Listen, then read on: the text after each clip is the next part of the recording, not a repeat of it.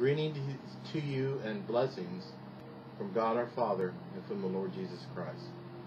It's been a while since I've been on YouTube to record any videos, and it's been a busy time for me and for the world, certainly. The Lord has directed me to receive prophetic utterances and share them with YouTube as He directs. So over the last period of time, I've received three, a couple visions. In addition to just the general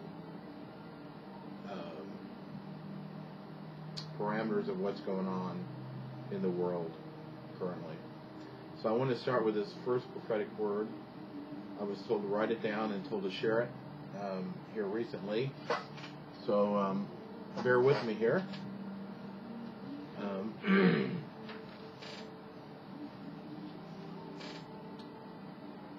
I'm preparing my armies as I speak to come to the earth, yet my people remain unready still.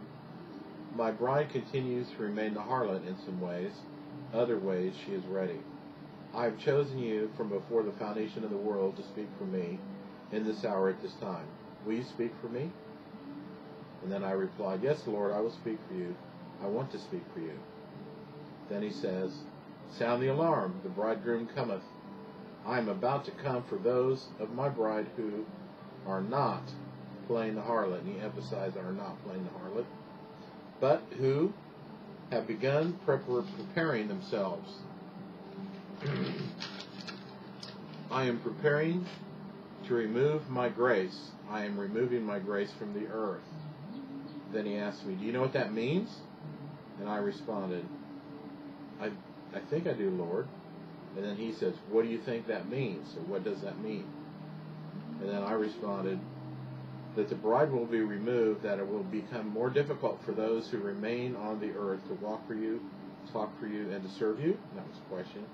His response, yes.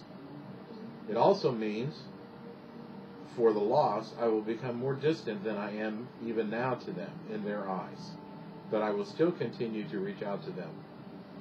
This is the time for my anger, for I will again smite the earth and her inhabitants. I created your world, your planet, in wondrous glory, wondrous splendor. Would you like me to show you? He asked me the question. My response, yes, Lord, more than anything, please show me. Then by a vision, He took me to the original paradise, into a meadow, and I saw from a distance, who I perceived was Adam and Eve in the distance, and it looked like they were having a little picnic.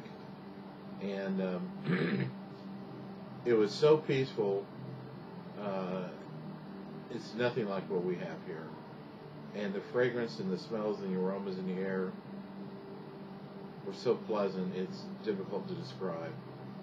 And there was a magenta glow in the sky above us, and we didn't really feel the sun on my skin. You know, Adam and Eve apparently hadn't fallen because they weren't wearing their animal skins, so from a distance, they're a lot larger than us. 15 feet tall, maybe taller. And Adam was kind of a reddish color, as is described in the Bible, but he had a Shekinah glory on him. He glowed. So if you can imagine, perhaps a native-skinned American, or perhaps someone else that would tend to have reddish skin, but yet they glowed, and they glowed kind of a white. And he had dark hair, and he was kind of laying on his side, talking to who I assume was Eve, and she was facing him, and she appeared to be very tall also. And well, I can't describe a lot about Eve. I didn't see a clear picture of her, but she didn't seem to be wearing her animal skins. Let's put it that way. But she had long, dark, raven hair, and she also was glowing with the Shekinah glory. She also was kind of a reddish skin color, and she had kind of like a Shekinah glory. And I heard, some birds and some animals, and the air quality was perfect. The humidity, in the air was perfect. There was no sunlight beating down, of course no rain at this time. And I was standing in like an open meadow, and of course there was trees, and everything was more vibrant than here. I mean, everything was more colorful and very peaceful. It's hard to describe, but I don't want to spend the whole video on that. But I was very, very blessed to be able to go and see that.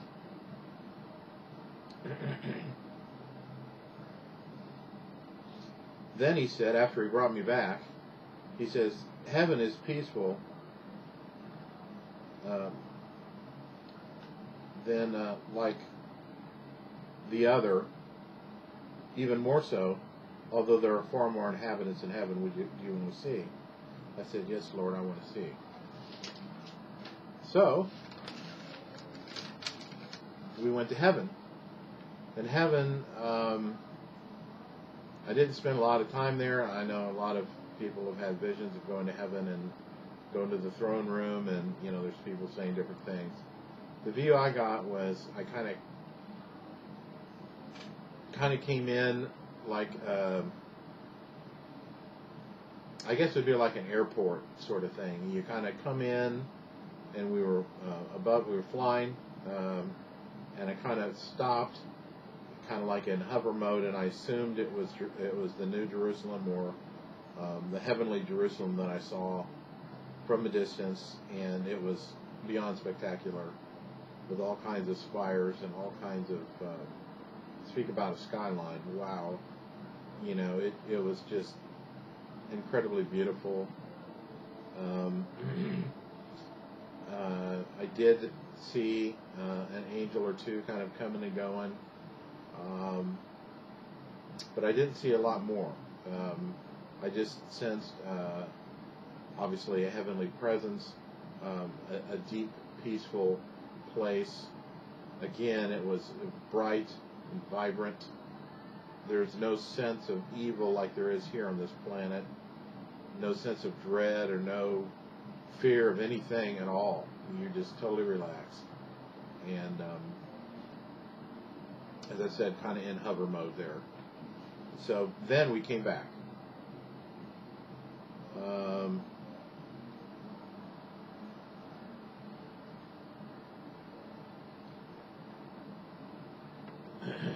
He gave me some personal things, and then I asked him, I said, Lord, what message do you want me to share with your people?